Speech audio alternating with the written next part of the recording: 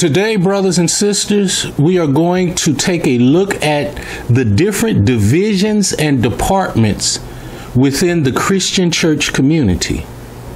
These divisions and the diversity that is found in the various ministry efforts of the Christian church, the different functional departments and divisions of the Christian church, these special giftings, the talents, all of these resources that individual believers possess,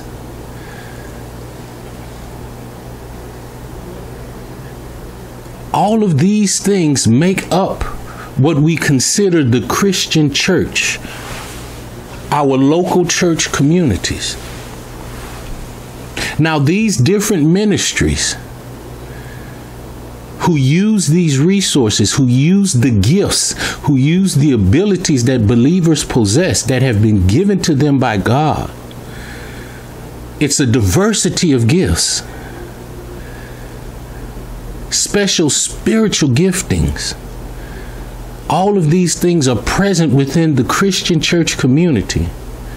And on the surface, when we get to looking into it, it may seem quite complicated.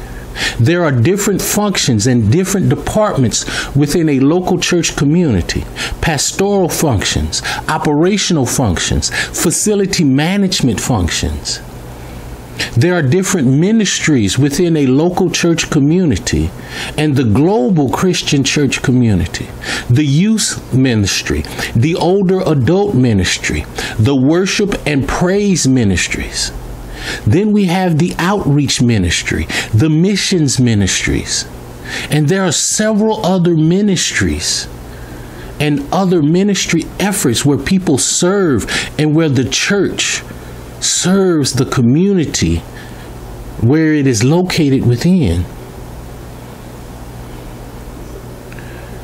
The people are the hands and feet of these ministries, of these departments. These hands and feet are the functioning and the operational parts of the church community. And brothers and sisters, that is you and that is me. The people, the believers.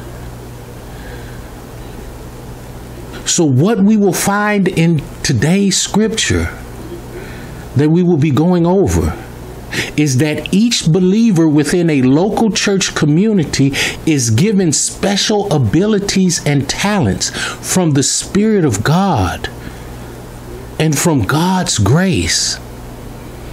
We are given these things, these resources, these abilities, these talents to accomplish the goal and the purpose of God and Christ in the earth. But before we continue, brothers and sisters, let us pray. Heavenly Father, we come before you in the name of the Lord Jesus Christ. We ask that you open our ears and our eyes, our hearts and our minds, so that we may hear your word.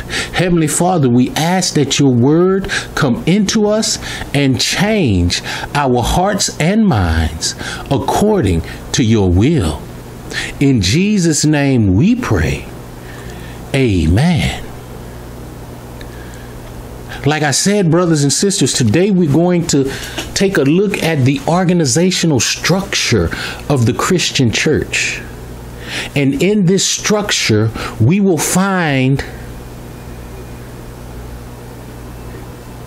how the gifts, or what gifts that each believer possess, the resources, the talents, and the abilities that God has poured out for his church in the earth to use.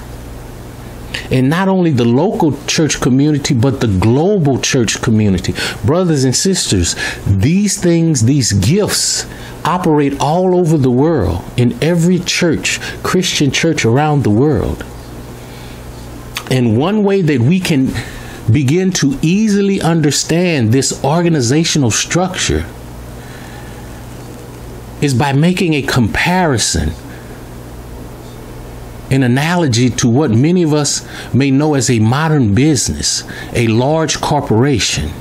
Within a large corporation, you will have different functional departments.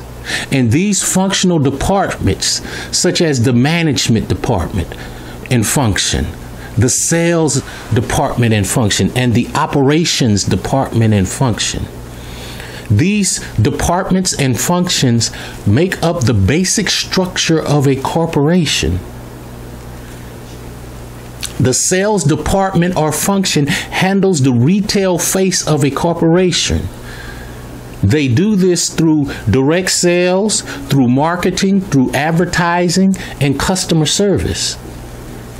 The next function and department of a corporation is the operations department. The operations department handles the shipping, the warehousing, the manufacturing of products, and also product handling. When an order is placed in the sales department, the sales department passes that order on to the operations department, and it is the operations department that fulfills that order. They get the product out to the customer. The last department and function of a corporation is the management function. And the management function makes sure that all of the different departments, sales, operations, all of these departments and functions are operating in a cohesive manner, that they're working together. The management function and department takes care of human resources. That would be payroll. That would be benefits and insurance. The management function also takes care of facilities management, paying the light bills, expanding or repairing the building and the equipment that are used in the corporation.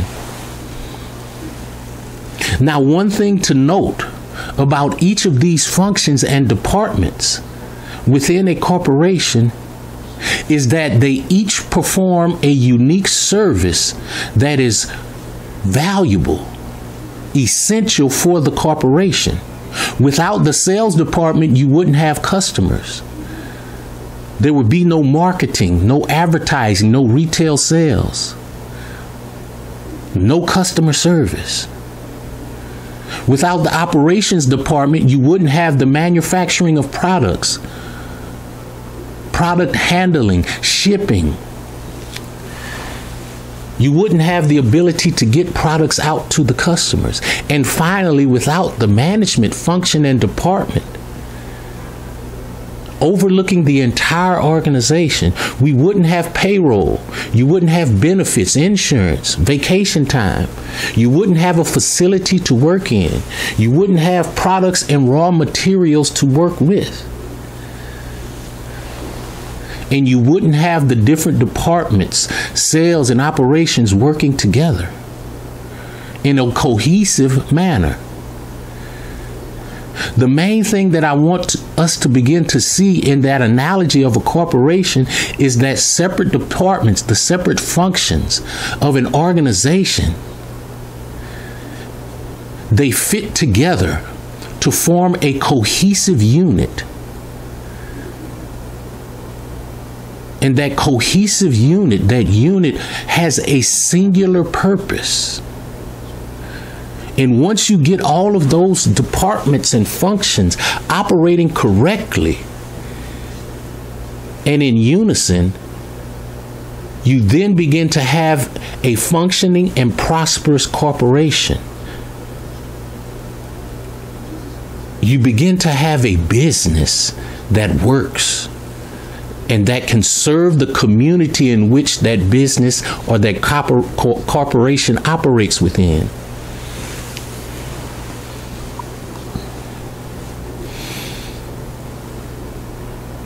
Up until now, we've just discussed the different departments and the functions that make up a corporation.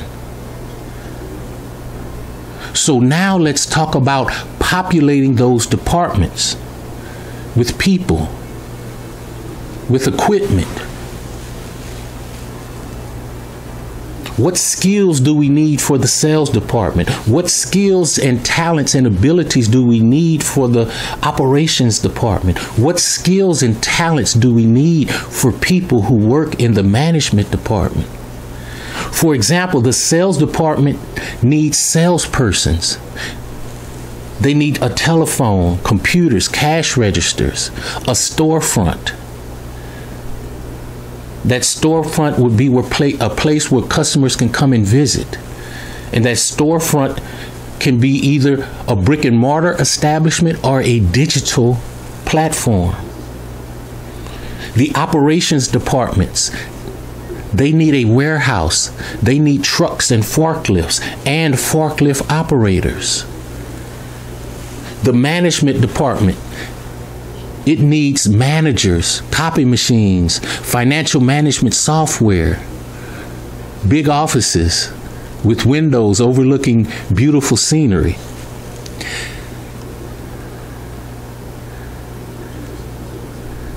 Now, before we get into Romans chapter 12, because this is where we're going to start looking at the organizational structure of the Christian church. We're going to look at the gifts that God has given to the church in the earth. And these gifts that come with a believer's faith, has been distributed to individual believers in Christ's church.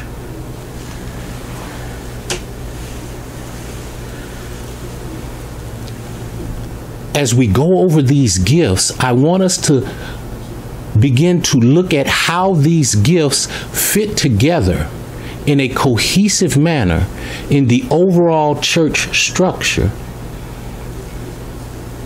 Now, I don't expect everyone to get it at first.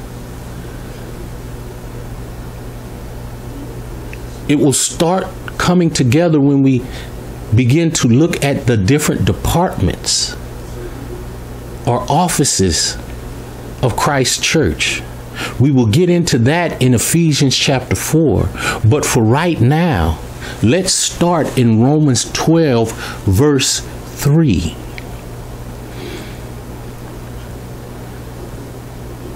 For by the grace given me, I say to every one of you, do not think of yourself more highly than you ought, but rather think of yourself with sober judgment, in accordance with the faith God has distributed to each of you. For just as each of us has one body with many members, and these members do not all have the same function, so in Christ, we, though many, form one body, and each member belongs to all the others. We have different gifts according to the grace given to each of us. If your gift is prophesying, then prophesy in accordance with your faith. If it is serving, then serve. If it is teaching, then teach. If it is to encourage, then give encouragement. If it is giving, then give generously. If it is to lead, do it diligently. If it is to show mercy, do it cheerfully. Here, brothers and sisters, in Romans 12, we are presented with 7 different gifts that accompany and are in accordance with the faith God has distributed to each one of us. Those 7 gifts are prophecy, serving, teaching, encouragement, giving, leading, and mercy. The Apostle Paul tells us that these gifts accompany the faith that God has distributed to each of us. The gifts that we receive are different. Just as the different parts that make up the body, your fingers, your hands, your toes, your feet, your legs, those are different parts and they perform different functions. But all of those parts, those many members of the body, all of the parts make up the body. When God built our human body, God put those parts together. He put the hand at the end of your arm, your wrists. He put your feet and attached it to your ankle. So each of the parts has a specific function on the body as a whole. God didn't put feet where your hands are. God didn't put ears where your nose is. God didn't put eyes on the back of your head. God put these parts, these different members, in specific places to serve a specific function for the body, to make it a cohesive unit. So here in Romans 12, we are given a description of the 7 specific gifts. I like to call them the gifts from God. Gifts that are in accordance and which accompany the faith that God distributes to each one of us. Now we must realize that the faith that Christians have, that we have, is the same. It is only the gifts that are given to people that is a different gift. One person may receive one gift, the gift of prophesying. Another person may receive the gift of serving or teaching or encouragement. All of the members in the body of Christ possess one or more of these gifts. Some individuals may possess multiple gifts, but one gift may be dominant than the other. In verse 6, it says, we have different gifts according to the grace given to each of us. If your gift is prophesying, speaking with boldness, communication effectiveness, then prophesy in accordance with your faith. Now, these different gifts, brothers and sisters, the gifts that we are given are specifically tied to our Christian faith. They are to be used and understood as gifts associated with our faith in and from God. These are not gifts that just ordinary gifts that we have to use for ourselves. No, brothers and sisters, these are faith gifts. And each one of us is given a different gift or giftings. Now let's take a closer look at those gifts. The first gift, the gift of prophesying. This gift deals with speaking and preaching in accordance with our faith in God. The Greek word means to speak forth. The individual with this gift, a gift that accompanies their faith, is able to speak effectively about their faith.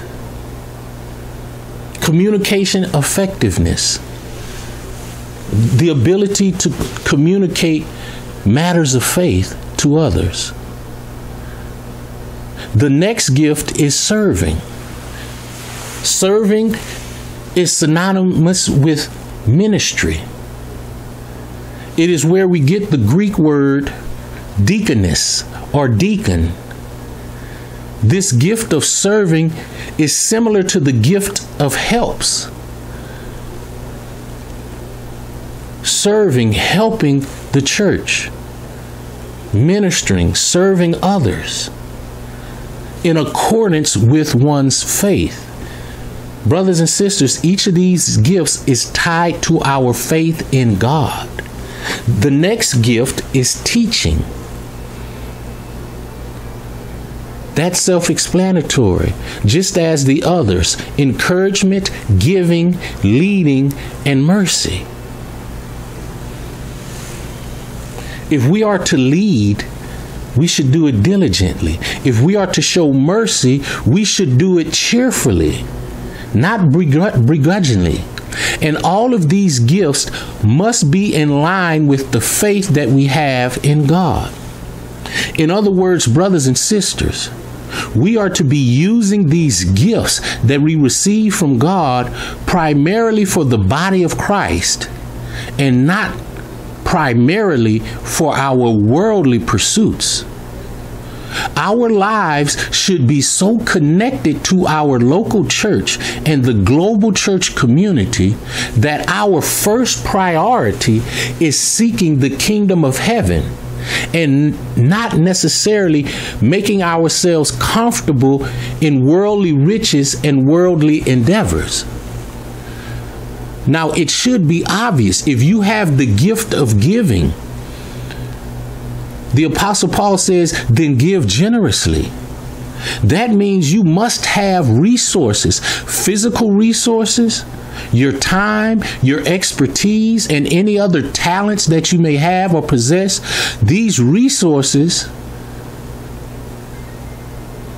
should be given to the local church community. But you must first have these things. If it's tangible resources that you want to give to the church, then you must first have the tangible resources, the physical resources, the money, the food, the clothes, the sheltering, the facility to shelter people.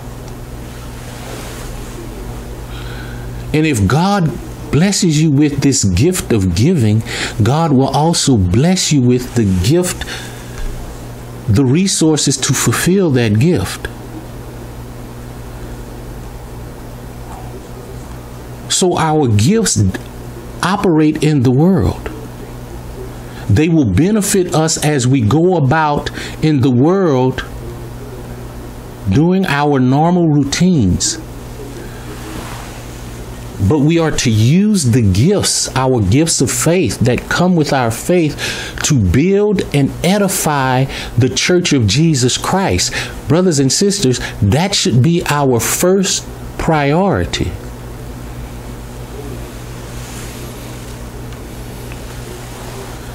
The important thing to remember as we move forward is that one believer is given one gift. Another believer is given a different gift. The Apostle Paul used the analogy of the different parts of the body. And that analogy is no different than the one I used of a corporate business, a corporation, the different departments within a corporation. I have a business background, so I used the structure of a corporation, the different functions, the different departments, as an example. Because as we go deeper, we will find that there are another set of gifts and another set of offices or appointments that believers receive from God, Christ, and the Holy Spirit. Brothers and sisters, there are a lot of different parts, functions, offices, appointments, gifts that have been given to the body of Christ in the earth.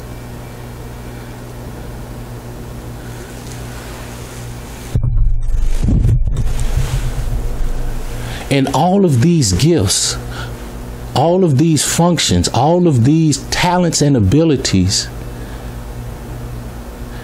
they work together. They're supposed to work together in a cohesive structure. And that's what we call the body of Christ. That next set of gifts which will be the offices and the appointments, the departments, is found in Ephesians chapter 4. We'll start in verse 1. As a prisoner for the Lord, I urge you to live a life worthy of the calling you have received. Be completely humble and gentle. Be patient with one another in love. Make every effort to keep the unity of the Spirit through the bond of peace. There is one body and one Spirit, just as you were called to one hope when you were called, one Lord, one faith, one baptism, one God and Father of all, who is over all and through all and in all. Brothers and sisters, that is so important. The oneness, one body, one Spirit, one hope, one Lord, one faith, one baptism. Then he gets into verse 7. But to each one of us, grace has been given as Christ apportioned it. Christ measured it out, apportioned out the measurements that is given to each believer. That is why it says, when he ascended on high, he took many captives and gave gifts to his people. Verse 9, what does he ascended mean except that he also descended into the lower earthly regions? He who descended is the very one who ascended higher than all the heavens in order to fill the whole universe. So Christ himself gave the apostles, the prophets, the evangelists, the pastors and teachers to equip his people for works of service, so that the body of Christ may be built up until we all reach unity in the faith and in the knowledge of the Son of God and become mature, attaining to the whole measure of the fullness of Christ. In verse 7, it says, but to each one of us grace has been given as Christ apportioned it. And in verse 8, it says, and he gave gifts to his people. So here we have Christ, as it says in Matthew 28. Christ tells his disciples, I have been given all authority in heaven and on earth. Christ lets us know that he has been given authority from the Father. So as we begin talking about these gifts or these appointments, offices, we can even look at them as the different departments, the different functions.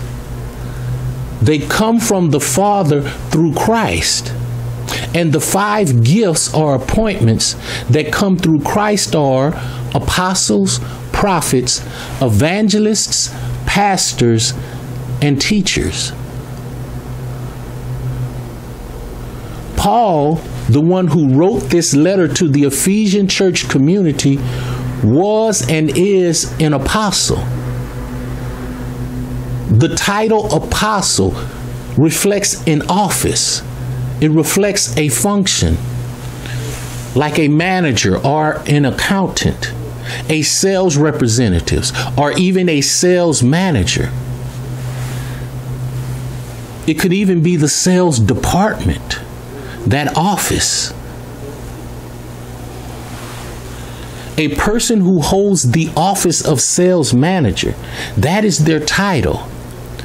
That is who they are and the function that they serve within a business, within that structure of a business. A forklift driver, a secretary, a general laborer, or a truck driver. These are all positions and offices that people hold within a company. You have doctors and nurses. These are titles. These are offices. that people hold within the hospital structure. So as we now get into the 5 gifts or the appointments and offices that Christ gives for the working and operation of his church in the earth, it says,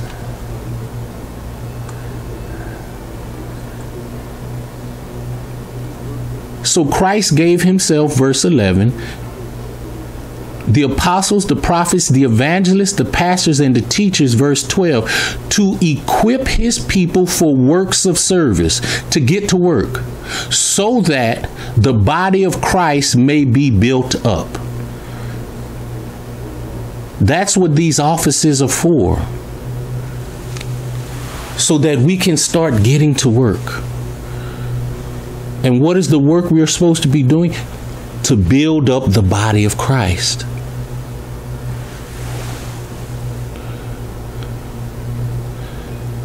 The first thing that we should notice is that these gifts, these appointments, are slightly different than the 7 gifts associated with our faith.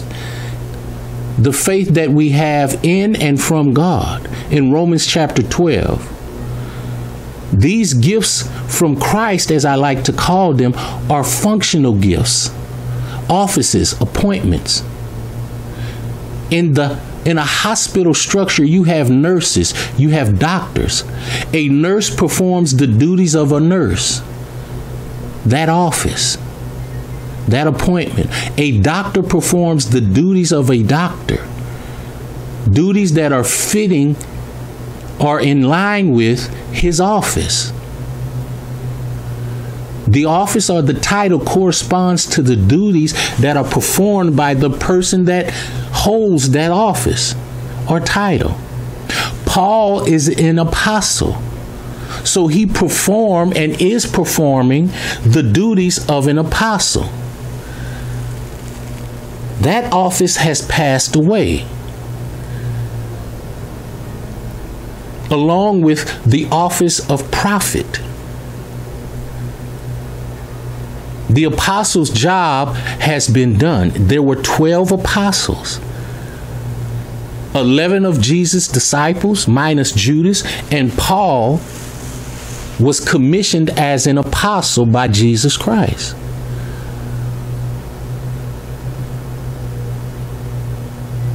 Those 2 offices, apostles and prophets, are replaced by the evangelists, the pastors, and the teachers.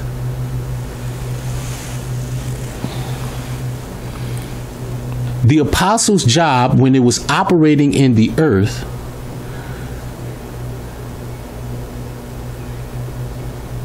was to bring and codify the word of God. An apostle, the word means the one sent. Sent to bring us the scriptures that we have today. The prophetic office, which has also passed away, was held by men in a local church community. And these men spoke direct revelation from God, revelations that benefited their local church communities.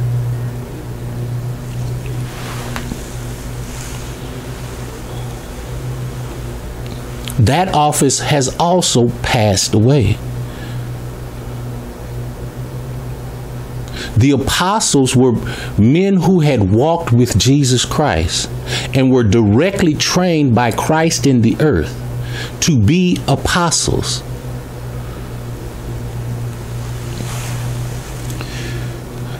Now that the apostles' job is done, we have the New Testament gospel revelation of Jesus Christ, the Bible that we hold in our hands today.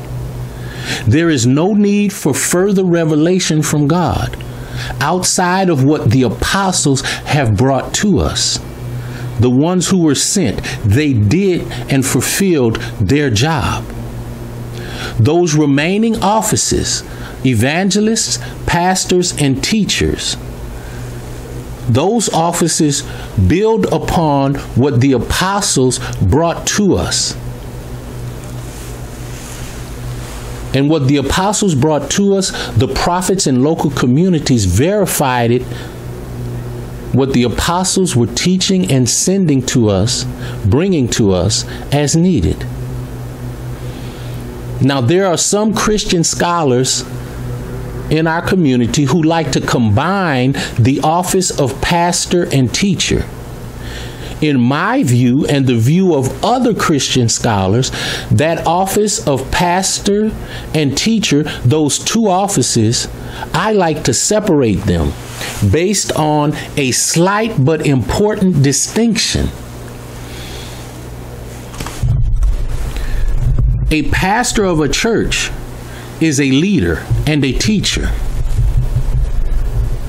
In other words, a pastor holds an office of authority, leadership, and teaching. A pastor teaches. A teacher, the office of teacher, also holds a position of authority. They are teaching from the revealed and authoritative Word of God. A teacher is also to be respected by those who sit under and submit to that teacher and the teacher's teaching. The biggest distinction between the pastor and the teacher is the scope of their authority and leadership. A pastor has to deal with the facility management aspects of a local church community. A pastor has to deal with paying the bills and managing the resources of the local church community. There are many teachers who may operate in a local church community. You have the individuals that teach in the children's ministry. You have the individuals who teach and instruct the youth ministry and the young adults. These teachers are well respected within the church community.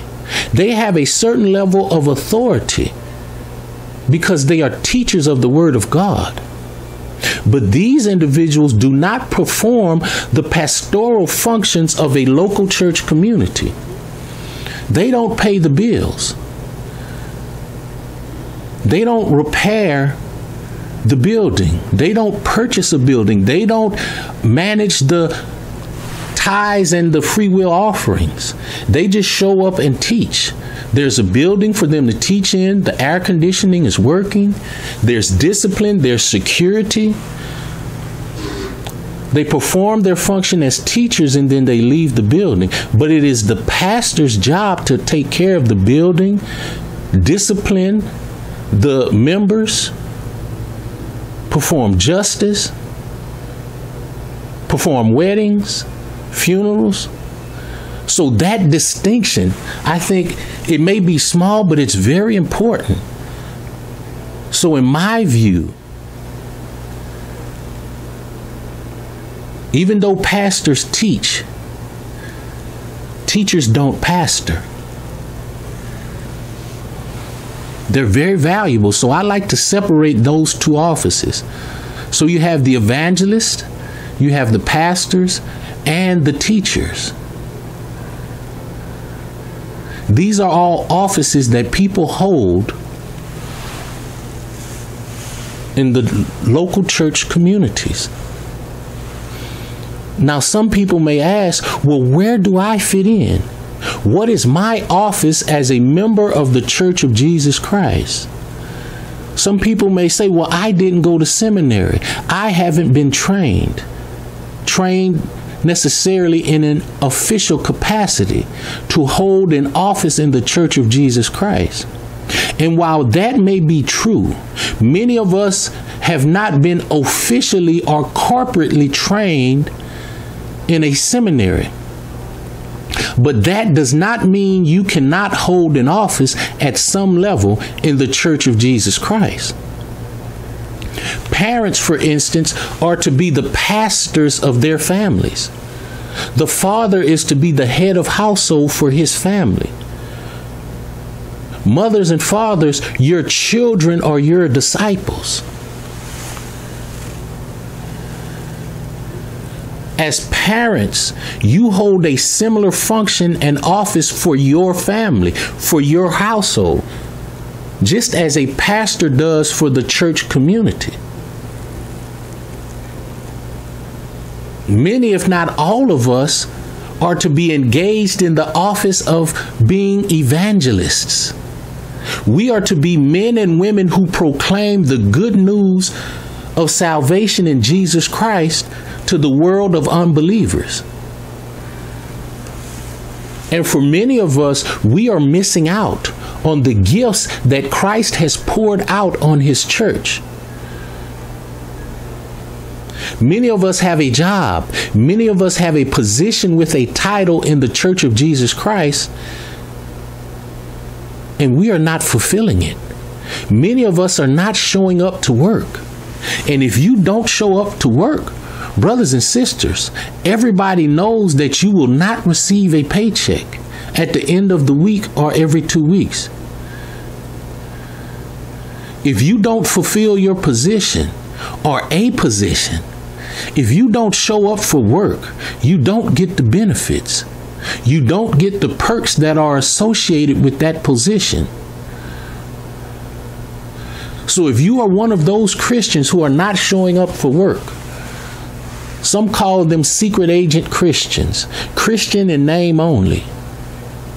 If the people at your job, if the people in your neighborhood, your family members, if they don't know that you are a Christian, if they don't know that you are a disciple of Jesus Christ, that you are a participating member in a local church community, if the people around you, your friends, your associates, your business partners, if they don't know anything about you being a Christian, and I'm not talking about proselytizing at work or in your community.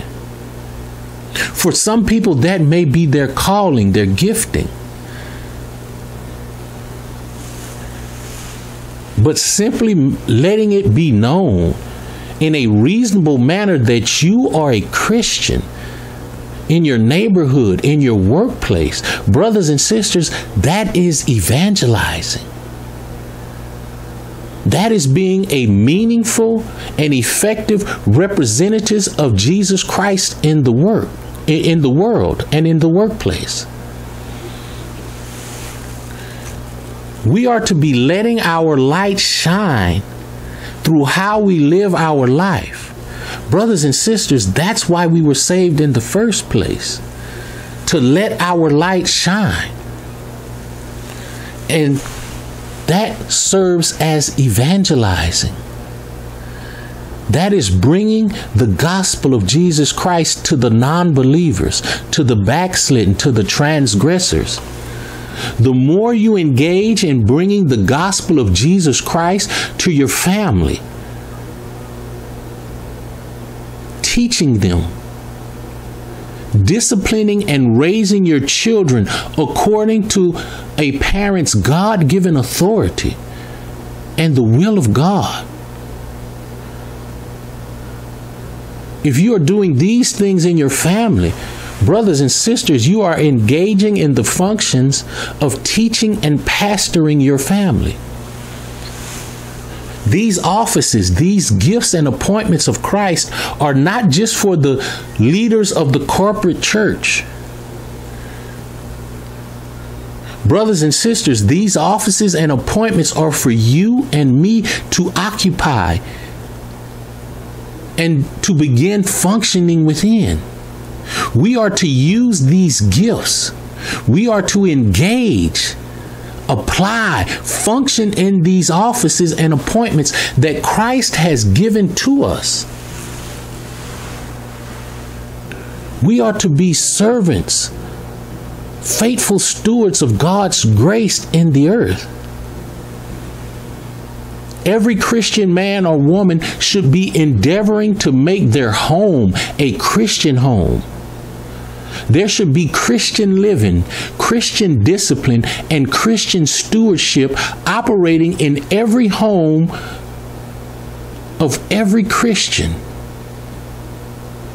If we are doing these things, brothers and sisters, then we are beginning to possess and operate in the gifts that God has given us through grace and the cross of Jesus Christ. Now, the next set of gifts, I like to connect them to the Spirit of God because they are spiritual gifts. These gifts are directly connected to the manifestations of the Holy Spirit in each of our lives. We get introduced to these spiritual or special gifts and abilities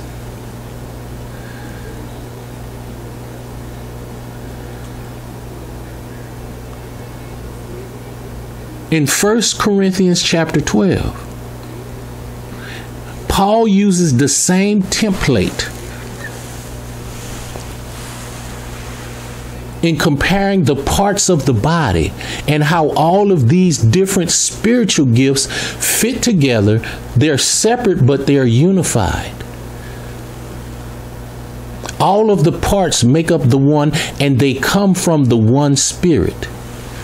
So when we get to 1 Corinthians chapter 12, we will see the spiritual gifts, and we'll see the Apostle Paul using the same analogy of the body and the parts of the body. 1 Corinthians chapter 12, verse 1. Now about the gifts of the Spirit, brothers and sisters, I do not want you to be uninformed. You know that when you were pagans, somehow or other, you were influenced and led astray to mute idols. Therefore, I want you to know that no one who is speaking by the Spirit of God says, Jesus be cursed. And no one can say Jesus is Lord except by the Holy Spirit. There are different kinds of gifts, but the same Spirit distributes them. There are different kinds of service, but the same Lord. There are different kinds of working, but in all of them and in everyone, it is the same God at work. The Apostle Paul is starting to tie it together. Different gifts, but the same Spirit. Gifts of the Spirit. Different kinds of service, but the same Lord. The offices. Different kinds of working, but all of them and in everyone, it is the same God at work. You have service, working, and gifts of the Spirit, abilities and talents. Getting a little bit ahead of myself. Verse 7. Now to each one of the manifestations of the Spirit is given for the common good. To one there is given through the Spirit a message of wisdom, to another a message of knowledge by means of the same Spirit, to another faith by the same Spirit, to another gifts of healing by that one Spirit, to another miraculous powers, to another prophecy, to another distinguishing between spirits, to another speaking in different kinds of tongues, and to still another the interpretation of tongues. All these are the work of one and the same Spirit, and He distributes them to each one just as He determines. Just as the Spirit determines. Now, these are the 9 gifts of the Spirit presented to us by the Apostle Paul. They are the word of wisdom, word of knowledge, special faith, gifts of healing, working of miracles, prophecy, distinguishing spirits, special tongues, and interpretation of special tongues. Now, if we go back to Romans chapter 12, we will see the 7 gifts that are associated and accompanying our faith in and from God. These gifts overlap and are incorporated with the gifts from the Spirit. Those 7 gifts are prophecy, serving, teaching, encouragement, giving, leading, and mercy. The gift of prophecy, teaching, and encouragement. Those gifts out of the 7 identified in Romans 12 are directly connected to the speaking gifts given to us by the Spirit of God. the word of wisdom, the word of knowledge, prophecy, special tongues, and the interpretation of tongues. Those are all talents and abilities from the Spirit. And they are speaking gifts that we receive through our faith in God and from the Holy Spirit of God. The other category of gifts out of the 7, leading, giving, and mercy. These are non-speaking gifts, and they are all associated with the spiritual gifts of healing, working of miracles, distinguishing of spirits.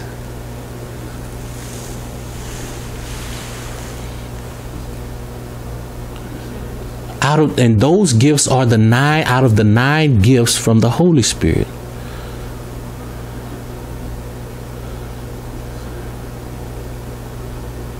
Special faith. I forgot one.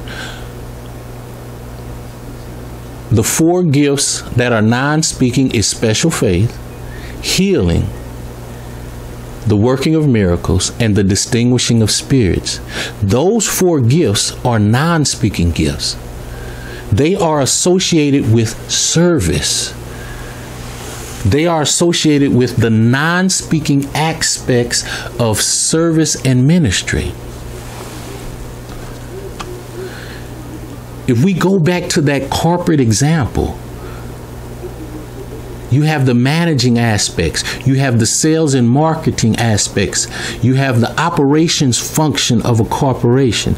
A salesman or an individual who operates in the sales department, that individual must be able to communicate effectively with customers and be knowledgeable about the workings of a product a company deals in. A salesman must therefore possess speaking gifts. A salesman must have the talents and abilities that make their communication more effective to the world and the customers that he or she deals with.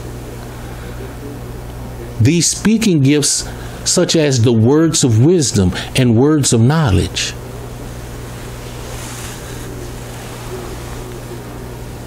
Managers and leaders of a company and lower level managers in each department, like sales managers and even the executive manager, they must also be able to communicate effectively.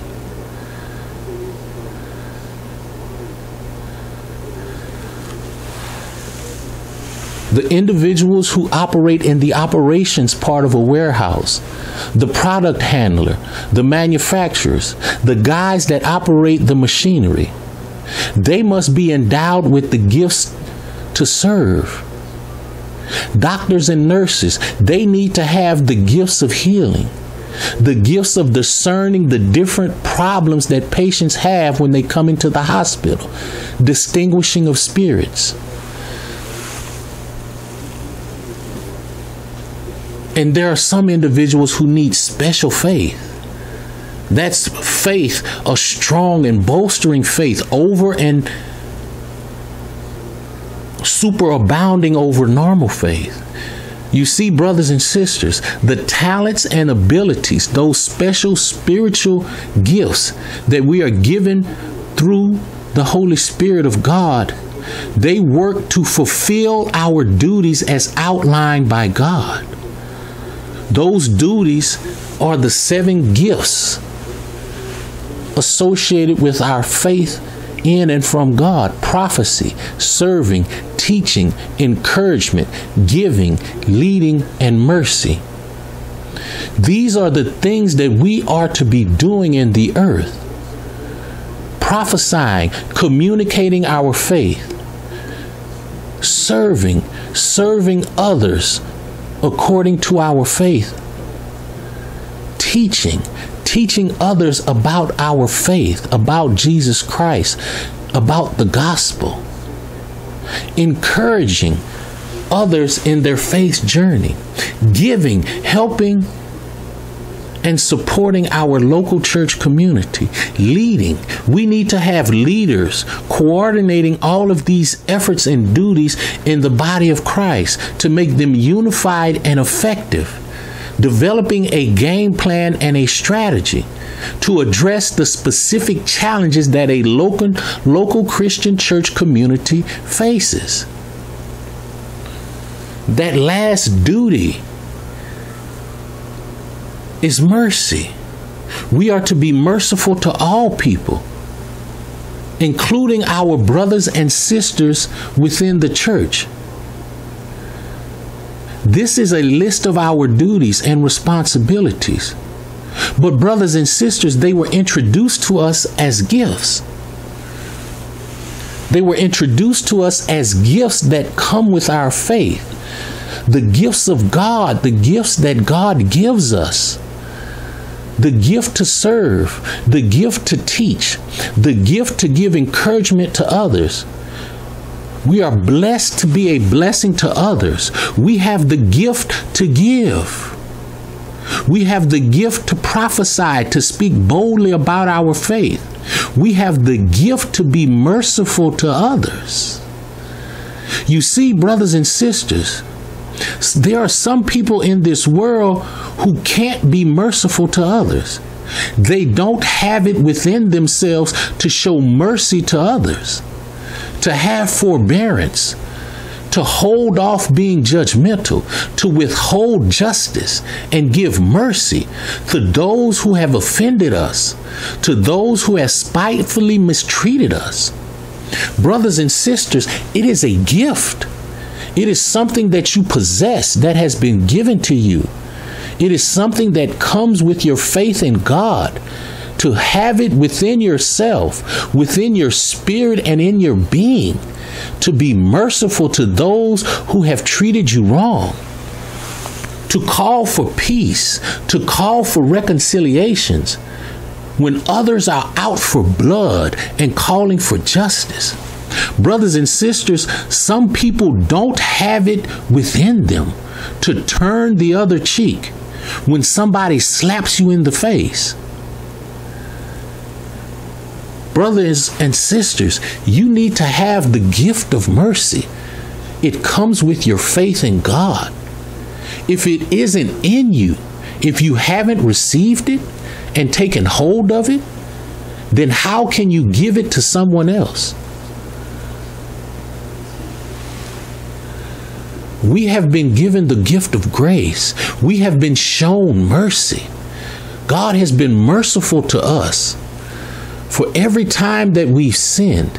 So when we look at the cross of Jesus Christ, it is God being merciful to us. It is God pouring out grace, pouring it out all over our lives. The lives that we have lived full of sin.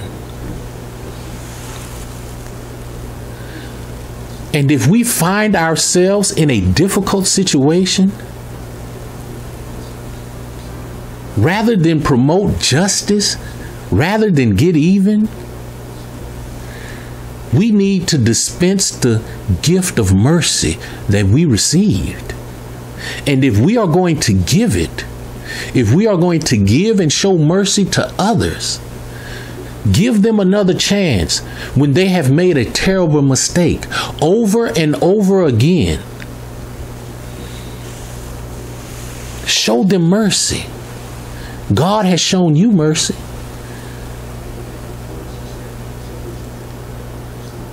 All of these 7 gifts from our God, from God's grace, poured out over all of us, specifically and individually.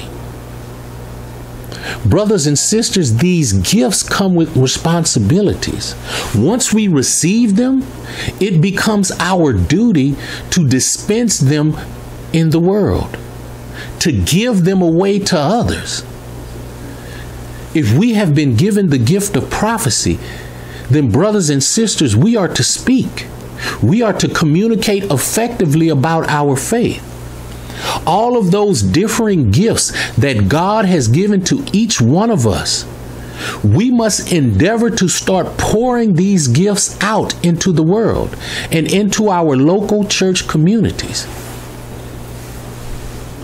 And it is those 9 gifts of the Spirit, the speaking gifts, the serving gifts. Now that we have a duty, now that we have a responsibility, how do we fulfill that responsibility? How do we fulfill our duty of pouring out our gifts that we receive? Well, that's where the Spirit enables us, gives us the talents, gives us the ability to carry out and fulfill the duties that God has given us, to operate in the gifts that God has given us.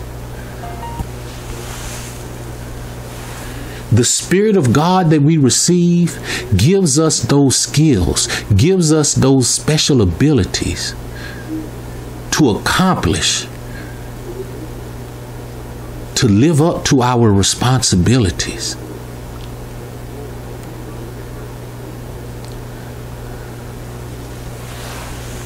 And finally, brothers and sisters, we can't be operating in these abilities.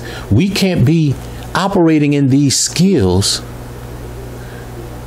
endeavoring to fulfill our responsibility, endeavoring to fulfill our duties, dispensing our God-given gifts to the world in a haphazard manner. Everything that comes from God must be operated in an orderly fashion. God is not the author of confusion. And that is why we have the different offices and appointments, gifts given to us by Christ. Nurses have the ability and the skills. Some of them may be similar to the skills a doctor possesses. And doctors have skills, special talents, and abilities, some of which are similar to that of a nurse's. But what we don't see happening in a hospital setting is a nurse doing what doctors do and doctors doing what a nurse is supposed to be doing. We don't see chaos happening in a hospital setting. Each individual with their gifts, their special talents and abilities, and their responsibilities.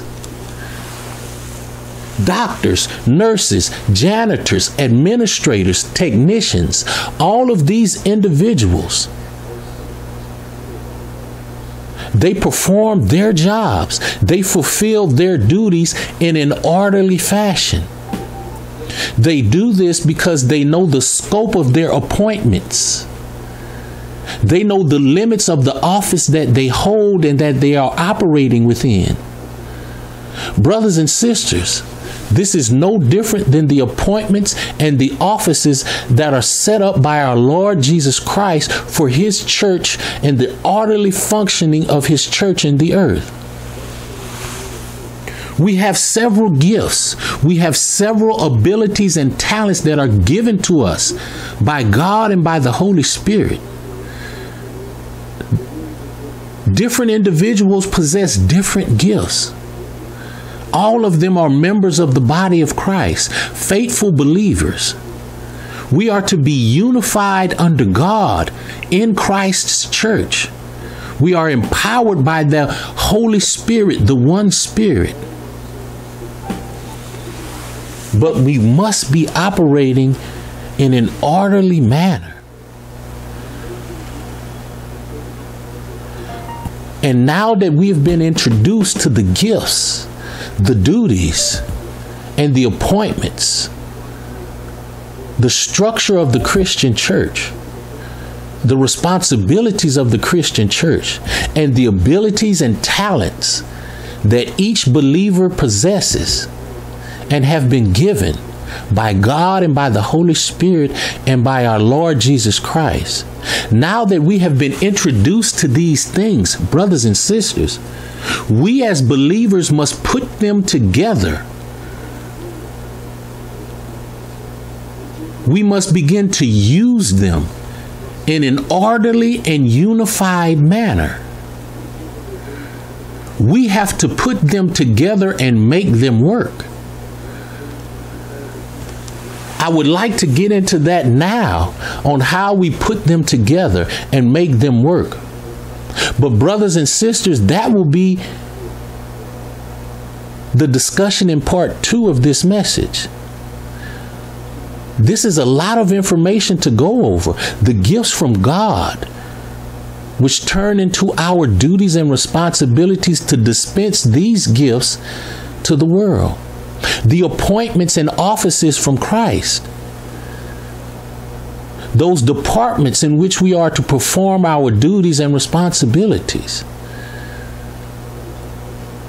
And then there are the abilities and the talents, the skills that each one of us have been given, special skills.